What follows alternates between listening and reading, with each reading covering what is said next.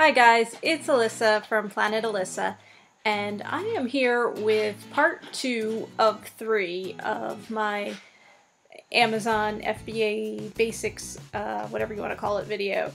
And in the first video, I showed you how to add items, how to list items, I guess I should say, and add them to a shipping plan. And then in this video, I'm going to cover printing out the labels that go on the items, creating the shipments to go off to Amazon, and then packing up those shipments and actually sending them out.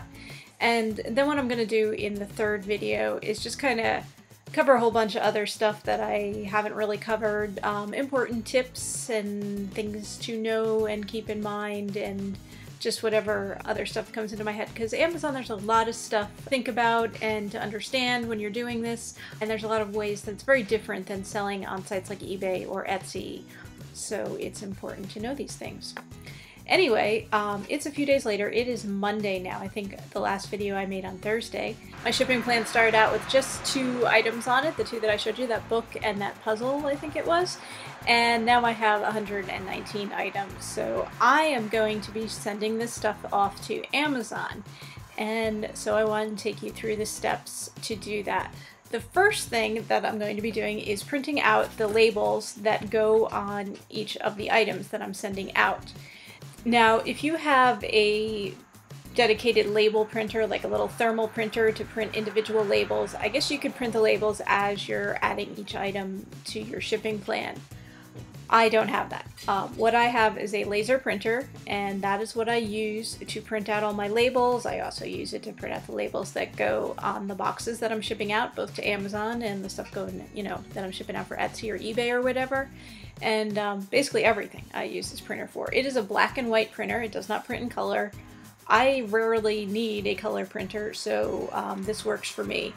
I'm filming this on my computer, so my printer's off to the side here and I can't really show it clearly, so I'm just going to show an image of my printer. This is what it looks like. It is a Brother printer, Brother laser printer. It's an HL2240. It doesn't really matter. It's really basic laser printer. I bought it at Staples. I think I paid $80 for it, and it was like on sale or whatever, but still, like, I think like the regular price on it's maybe like 120 bucks. You can always pick up these things on sale. Check your local Staples or office supply store, and there's all different laser printers. They're all pretty good. They're all pretty sturdy. Before this, I had a Lexmark laser printer that I bought on eBay. That thing lasted for years. In fact, that printer, when I ordered it, the person said in the description there was a toner cartridge in it, but they had no idea if the cartridge was still good or how much ink was in there. So at the time I bought it, I also bought a replacement cartridge. I did not replace the cartridge on that printer for like 2 years. Like, the one that was in it when I bought it still worked for like 2 years. These cartridges last forever in the laser printers. My printer takes a cartridge that costs about like $40. Sometimes I can get it on sale, maybe like 30 bucks, which seems like a lot to me, but even the inkjet toner is if you get it, the name brand stuff, it's about that too. And inkjet things are like this big, and the laser things are this big and have a lot more ink in them, and print for thousands of pages. I mean, I routinely print over 1,000 pages with a single cartridge, so it is a good investment. Now, Amazon does request that you use either a laser printer or a thermal label printer for printing your labels. I know a lot of people do use an inkjet printer. The problem with the inkjet is that the ink can smear on the label, so that's an issue. To actually save money, you probably want to, if you don't do it right away, you want to reinvest your profits and pick up a laser printer, because in the long run you'll save yourself a lot of money with one, because the toner is a big expense, and like I said, this toner lasts forever. I mean, maybe if I have a year where I'm printing like a lot of stuff, like I'm also an author, so I sometimes print out like, a 400-page book or something on here. So, maybe if I'm doing that, then I might go through 2 cartridges a year, but that's the max. Usually I can, get through a year with a single cartridge, and I'm printing all kinds of stuff all the time, every day. A great money saver here is the laser printer. Anyway, when you are printing labels for Amazon and using a laser printer or inkjet printer, you're going to need to get sheets of labels. You can't really see these, but These are white labels. Amazon requests that you use removable labels. A lot of people don't, because I know I've ordered stuff from Amazon and gotten stuff with labels that were clearly not removable because I couldn't easily remove them. One nice thing about removable labels, you do happen to make a mistake when you're labeling your products, which I have done. And you know, if you have two items that are similar in name and you accidentally put the wrong one on, you know, the wrong one, it's easy to pull it off and replace it. That's one nice thing about removable labels, and they are what you're supposed to use, but I know a lot of people don't. You will have to get labels that are white. Amazon sets a size for them. I don't know what the actual dimensions are, but anyway, they're the white mailing labels that come 32 a sheet. So that's what you need to use. You can't adjust the size for the labels, you know, like you could, like if you're printing something else out and you had, you know, labels that came like 40 to a sheet, and you could adjust it so that they were the right size label. You can't do that with the Amazon stuff, so it has to be this size label that you use. And I buy my labels from a place called onlinelabels.com, onlinemailingLabels.com, something like that. I'll put a link in the description below, but you can get them anywhere. They seem to have really good rates, ship them pretty quickly, so I'm very happy with them. They're a lot cheaper than, say, buying Avery labels from Staples or whatever, and they're perfectly good labels. I buy mailing labels from them too. Not so much the Amazon stuff, because I'll use the free UPS labels for those, but for post office stuff like Etsy stuff, I buy my mailing labels from this online mailing labels. I can't think of the name of the company, but anyway, I'll put it below. So I'm going to go ahead and put my labels in the printer, and then I'm going to show you how we actually get to where we need to print them out. Okay, so we're going to want to log into our Amazon seller account. Go to sellercentral.amazon.com and log into your account, and this is just the home page when you log in. We're going to go once again to inventory over here, and we're going to scroll down to manage FBA shipments, and we're going to actually select continue with shipping plan, because I created a shipping plan and added a whole bunch of stuff to it, and I just have the one shipping plan going at a time, and so we're going to continue with shipping plan.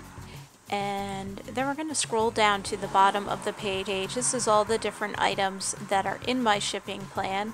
Get back down here. There's a total of 119 items in the shipping plan, but 77 products. And we're going to just select continue here. This is going to take us to that page with the recommended prep. This is kind of interesting because it only has 2 items under recommended prep. Bunnies by the Bay is a plush thing, so that is going to go in a bag. Summer Infant Swaddle Me is already in a bag. Actually, I guess the recommended prep is taping on it, so I can, I guess, tape the bag, although I think it's already sealed.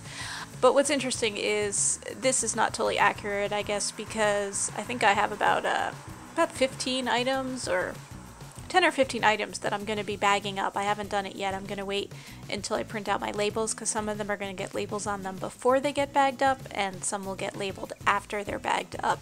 But anyway, none of them are showing up here in the recommended prep, so take this with a grain of salt. Anyway, we're going to select continue, and we're going to go again, scroll all the way down to the bottom. These all have merchant as the person labeling the item, because I am going to be the one labeling the item. And I'm going to select print labels for this page.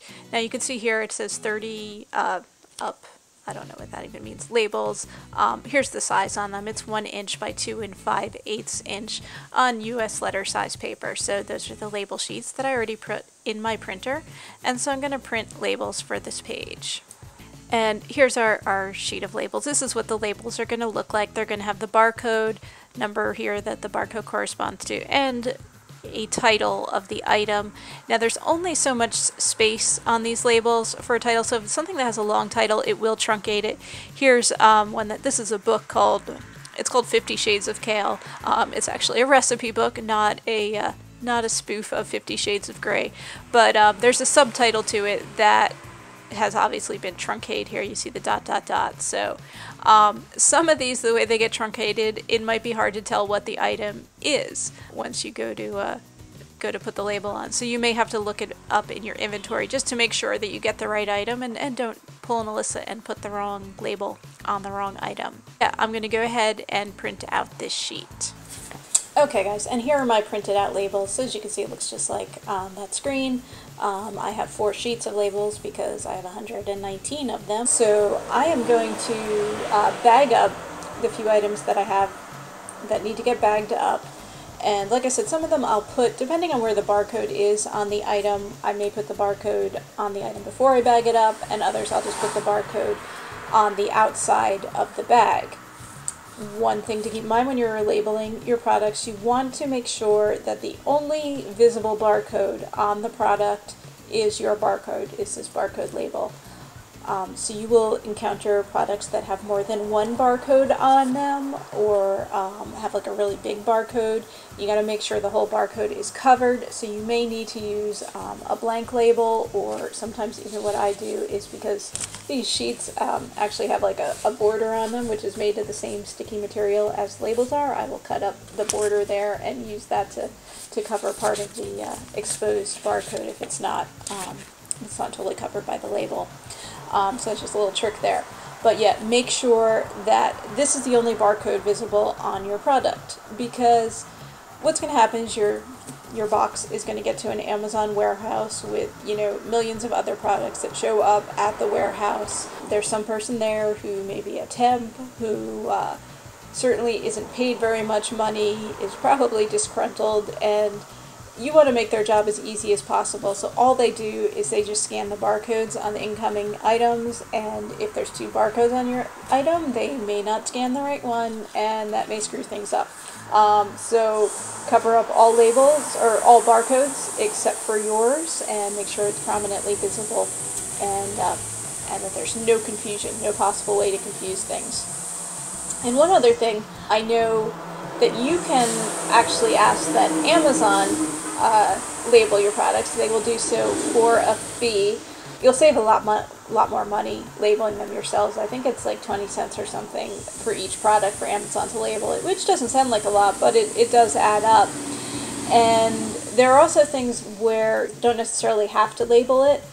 You can send something in and it will become commingled, as Amazon calls it, with other products, and I would strongly recommend that you don't do this. The problem with commingled inventory is you can verify the authenticity of your product. You know it's in the condition that you said it's in, but you don't know what anyone else is sending in. It may not be an authentic item. It may be, you know, a pirated thing, a bootleg thing. It may be not in the condition that they said it was in. It may not be new when they said it was new. But your stuff is going to get commingled with that, and then when someone orders it, what they ship out, in, you know, as you sell something, may not be the product that you sent in. So that's how commingled inventory works, and you're opening yourself up to potential difficulties by doing commingled inventory. That's just my opinion. So I would stay away from that, and just label the products yourself that you're sending in. It's not too big a hassle. You'll get used to it. I know when you first start doing it, it does seem complicated, but trust me, it's really not too bad. And what I do is I put labels on my items as I'm putting them in the boxes. So next thing I will show you is how to actually create the shipments, which is the next step. Okay, so we're back here at the page where the last thing we did was we selected print labels for this page. So we're going to hit the continue button to go on to the next step here. So it is going to bring up this screen, which is going to show us the shipments for our order, and it has broken up this order into, let me see, 1, 2, 3, 4, 5 different warehouses, which is probably the most I've ever sent to. And I know that one of these shipments contains oversized products. This one here, I believe, of the 3 going to Charleston, Tennessee, is actually oversized products. Those they will usually have you send separately from the normal size products. And this order is interesting because it has 25 items going to a distribution center in Hazleton. And I hate sending to distribution centers because it means it's going to take longer for the items to get to the warehouse and be checked in and be available.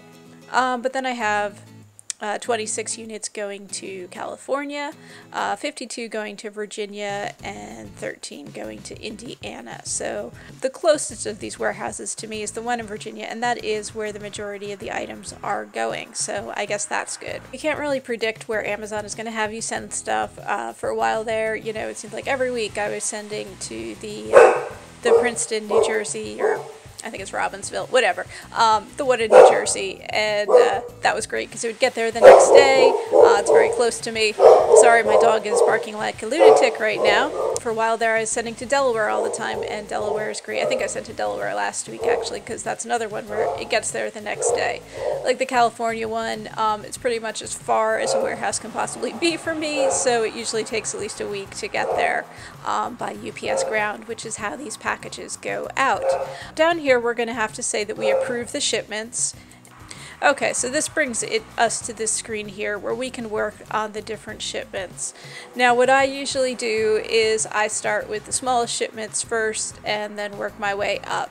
There are two ways you can do this as far as seeing what's in each shipment. You can like select to view the shipment contents, just look at them on the screen, and I mean especially with something that's only 3 items, that's no problem.